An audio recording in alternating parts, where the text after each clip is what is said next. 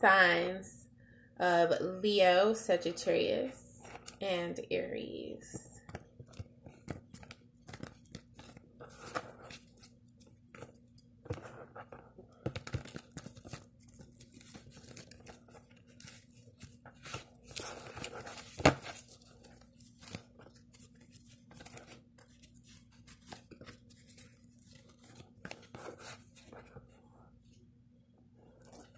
Being clairaudient, I am picking up on a congenial scream of excitement from a water sign, meaning that something wonderful is happening that you'll have the ability to take part in, something you'll delight in.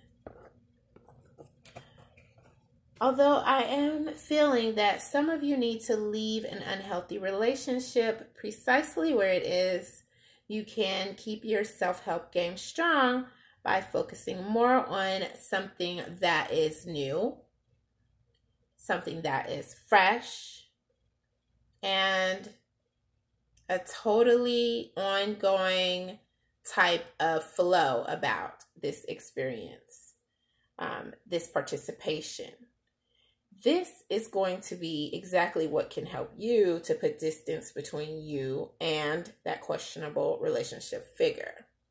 Something new and improved, a gift from fate. I want to encourage you to be ambitious about something that you want to do that has some involvement with waiting on the next cycle to begin.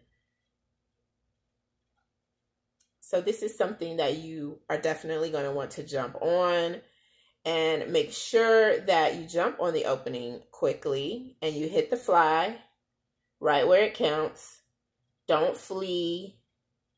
Don't get nervous. If you do get nervous, do it nervous. Like they say, do it scared.